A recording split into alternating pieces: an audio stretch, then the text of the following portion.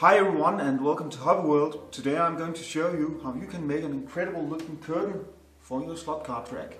And best of all, this project requires absolutely no sewing skills. It is very affordable and you can do it in less than a day.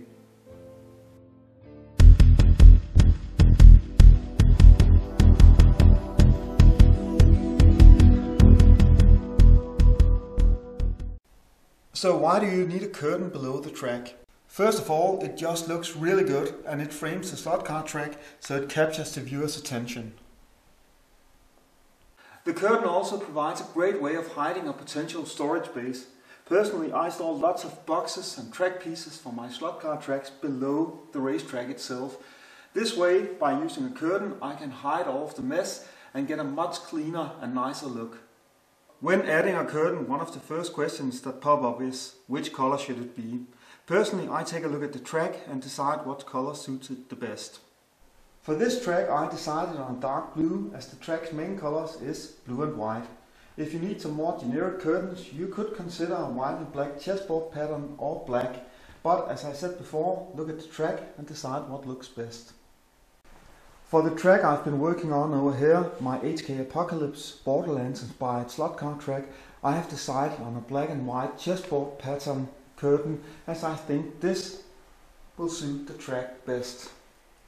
When you are about to make the curtain, you should start by measuring your track. You don't want the curtain to go all the way down to the floor. It needs a bit of height above the floor. How much? I usually go for a couple of centimeters. So you will need to measure the height from the bottom down here and all the way up to the place where the curtain connects with the track. In this case, it connects around this place, so I decided to make this curtain around 75 centimeters. You will also need to measure the track width and length, so you know exactly how much curtain you're going to need. Instead of making a really long piece that went from one end of the slot car track to the other, I decided on making several lesser pieces. I really liked the look of this, and it also made it much easier accessing the storage space below the track. When you have measured, it is time to buy the fabric. It is very unlikely that you can find a curtain in the stores that is the exact measurement you need. So check out the size of the fabric and consider how much you will need for the whole track. When considering what to buy, remember that you will need around 10 centimeters extra material along the edges as we are hemming the curtain. The curtain I found was 140 centimeters wide, which was perfect for making a single section on the slot car track. It was also 300 centimeters high, which was also pretty nice because then I could cut 3 pieces out of one single curtain and thereby reducing the cost and time I needed to spend drastically. So depending on which curtain you buy, you might be able to make several pieces for your track out of a single large piece of fabric. It is often more affordable buying a large curtain and cutting it up into several lesser pieces that fit the track height. So if you're not in a rush, it's a good idea to take your time in selecting the right fabric. Take a look in several stores, check online, check the physical stores, and you might get lucky and finding something on sale. So take your time in selecting the right fabric. That's it. Now that we have the fabric, it is time to do a bit of work. For this you will need an iron, the curtain fabric you just bought, a scissor, marking pen and hemming web with backing paper. Start by placing the fabric you bought on a large flat area such as this table.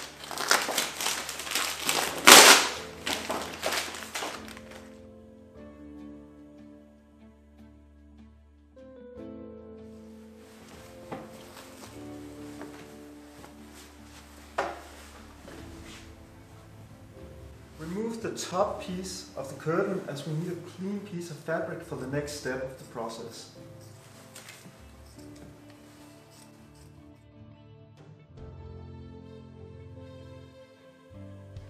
As I have decided to make my pieces of curtain for the slot car track the same width as this piece of curtain I bought, I will not need to do any hemming on the edges or the sides.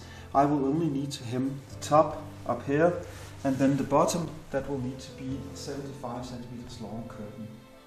mark a straight line around 5 centimeters from the top, I use a spirit level like this, as it is absolutely straight, and make sure that it follows the curtain's top all the way and it is perfectly straight. That is very important.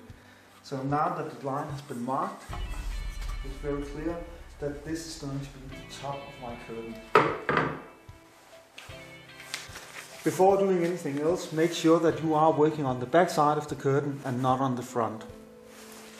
When that is clear, you can take the hemming web. The hemming web has this sort of glue-like piece down here, and then it has some paper on this side. You will need to add the paper side upwards along the line you made before, like this. And when it is in place and you are absolutely sure that it is placed correctly, you will apply the iron and iron it for 15 seconds at a time in each area. First of all, making sure that you make the glue stick on one side, and then you will work all the way over the curtain until all of the hemming web has been applied. So, like this. Now I'll leave it here for 15 seconds. Make sure that you do not use any steam. This just needs to be on hot iron.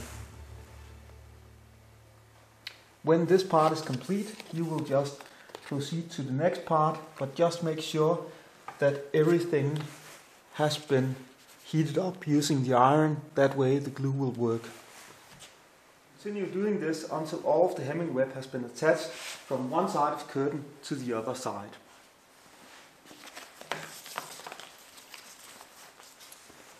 After this, you can flip the spare piece of curtain up along the hemming web using the fact that this has some cardboard on the back, so you can feel the edge here. It is very important that this is done correctly, so you feel the edge all the way down along the curtain. The backing paper will ensure that you can feel where the edge needs to be. After you have flipped over the curtain along the hemming web's backing paper, you can apply a hot iron to the curtain, thereby making sure that you get a nice clean fold down here. This way, when you have removed the backing paper, you will still be able to locate this correctly. Now you can flip the entire edge over again and remove the backing paper from the hemming web.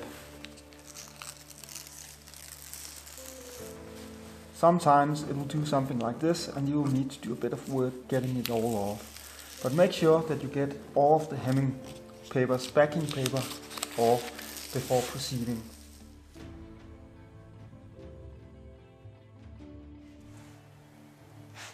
As we ironed in a nice fold before, we should be able to simply flip this curtain over and it should end up the right place. Make sure that it's completely straight once more, like that. When we have flipped over the curtain up here along the edge we ironed before, you can apply the iron like this, thereby making the glue from the hemming web stick on the other side. Make sure that you keep the hot iron here for at least 15 seconds, so we have a nice bond between the glue and the fabric. When when the first part has been glued, just proceed to the second part and continue doing that all along the edge.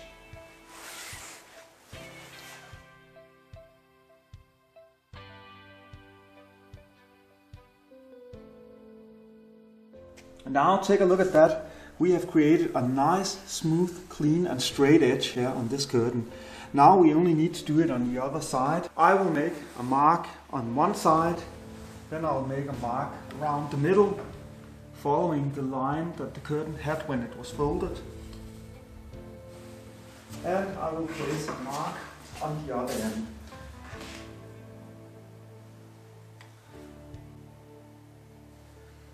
Now, just as before, you will need to place your guide like this and draw a line from one end to the other end, and this needs to be absolutely straight, making sure that it is actually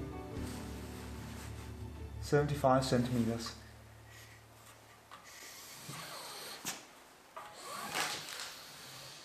like that. And then you will need to create the fold. So around 5 centimeters from your marking, you'll need to create a secondary line. And this guide is around 5 centimeters. So that's actually just perfect. So I can just use this to make the line like that. So now I have these two lines. Now that we have both of the lines marked here, we can take a scissor and we can cut the bottom line all along that, add the hemming web on top of the top line.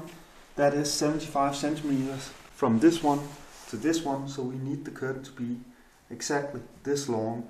So we will add the hemming web here, flip this piece on top of it, and then we will use the iron to make sure that we have a sharp edge. Remove the backing paper of the hemming web just as before, and then we can make sure that the glue sticks on both sides using the hot iron. That's basically how you make a curtain for your slot car track. It was quite easy, it didn't take that long. I'll guess that in a medium-sized slot car track to small-sized slot car track, you can make all of this stuff in a single day and even mount it on the track. And that's what we're about to talk about right now. We are going to talk a bit about how to mount this on the track. And with this project I was going for a very easy solution. I wanted it to be cheap, I wanted it to be fast. So I designed this small clip in a 3D design program, and then I 3D printed it. And this part has been designed so you can slide the curtain into it and it will lock the curtain like this. So by mounting these ones below the slot car track along the edge, you will be able to simply slide your curtain up into it, and these ones will keep the curtain in place. When you are about to install the curtain, you will need to attach these clips below the track. I made this panel here on the side so that it was a bit longer down than the bottom of the track itself, as you can see here with my finger. This way I could hide the clip a bit above the bottom of this panel, and thereby I could hide the entire assembly for the curtain behind this, so you couldn't see anything below it. So I just have this nice clean look of the curtain coming down here. The two edges here, the two slots that's placed inside this clip, is made so when you have this assembly of the curtains, where you have one that's going behind the other, you can simply slide the first one into this slot here and the second one that's going behind into this slot. And if you ever have any of these folds in the curtain, I've had a couple of them because I try to move it a bit around, you can simply put a hand up here and slide the curtain a bit further up into the clip, and thereby tightening this so you can have a completely clean look on the entire curtain all the way around the track.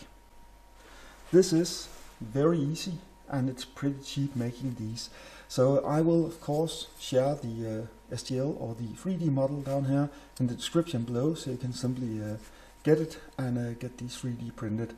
3D printing is a process, and you see 3D printers almost everywhere, so it should be fairly easy getting someone to print these for you if you don't own a printer yourself. Let's just take a look at the track and see how it looks with the curtain. I am personally very proud of this. This looks so nice. It has really made the entire track look much cleaner, it looks much better, and it brings the track in focus. The curtain also provides a great way for storing all kinds of stuff down here below it. I have so many track pieces and they are located very nicely below this slot car track. And this is really nice because you can't see the mess. The curtain hides it just well and keeps the entire appearance of the track nice, clean and smooth. So I'm very happy about this, and I hope you like it too. And just to round this all up, I really hope that you've enjoyed this video, that it has inspired you, maybe even made you want to make your own curtain for a slot car track. Who knows? I can definitely recommend getting into the slot car track hobby if you're interested, because this is a great hobby. I have had so much fun with this track together with my friends, and I'll definitely recommend building one of these. There are so many skills required. You can do some electronics, you can work on the track, you can make scenery and all kinds of stuff. There is also woodwork. There are so much stuff to do with the slot car track. So this one still needs a bit of work. I need to finish the pit section and so on. I am going to replace this control panel, but I just think that the curtain below this track really made it stand out. So I'm very happy about this. I really hope you enjoyed the video. Please write a comment down below and subscribe to the channel if you enjoyed this content. Thank you all for watching and have a great day.